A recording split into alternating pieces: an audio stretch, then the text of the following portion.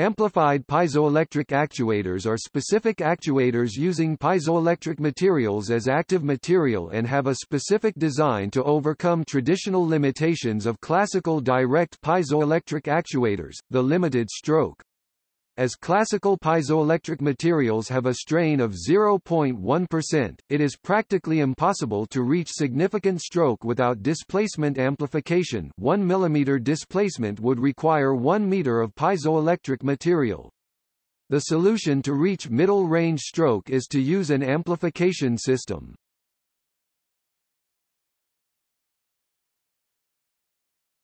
Topic: Single-cell actuator.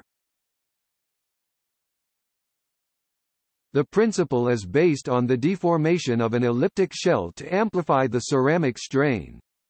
The ceramic stack is aligned with the great axis of the ellipse.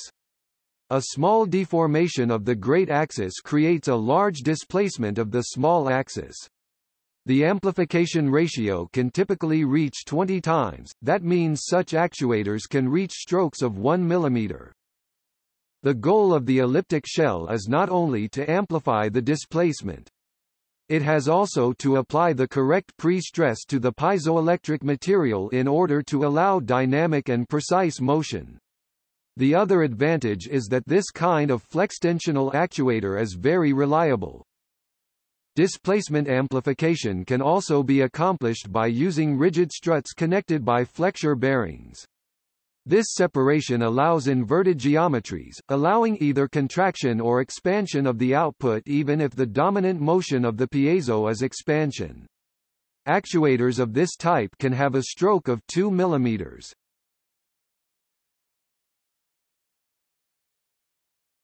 Topic: Multi-cell actuator.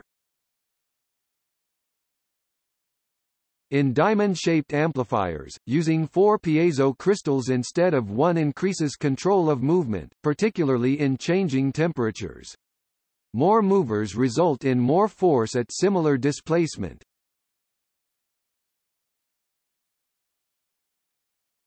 Topic: Lever arm amplification.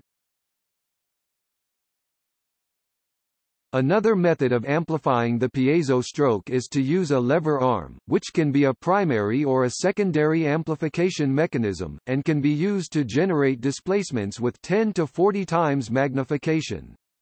The lever arm amplification method were used as amplified piezoelectric actuator in 1980s as a piezoelectric impact printer element by T. Yano et al., from M. Precisison Technologies Limited, later renamed Meccano Transformer Corporation. Later, the company introduced another kind of secondary amplification mechanism by using the lever arm and spring leaf.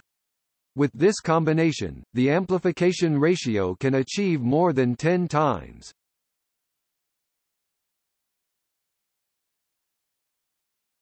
Topic: Applications. Piezoelectric actuators, and especially amplified piezoelectric actuators, have been historically studied and used in aerospace applications. NASA, for example, studied and tested its own actuators for cryogenic applications. Other organizations like ESA or ISRO are also studying such solutions. The space industry's interest in amplified piezoelectric actuators is due to the high power density of these actuators, high positioning accuracy, high reliability, and low power losses when used in quasi-static operation. Amplified piezoelectric actuators have no sliding parts due to the flexural hinges and do not require lubrication. Lubrication-free performance is important for cryogenics, where traditional lubricants may freeze, and for vacuum applications, where lubricants could outgas or trap atmospheric gases.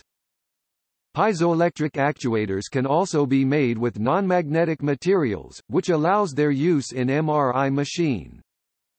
Controlling helicopter rotor blades using active flaps has been investigated for some time without being put into production. The most commonly used technology is the amplified piezoelectric actuator.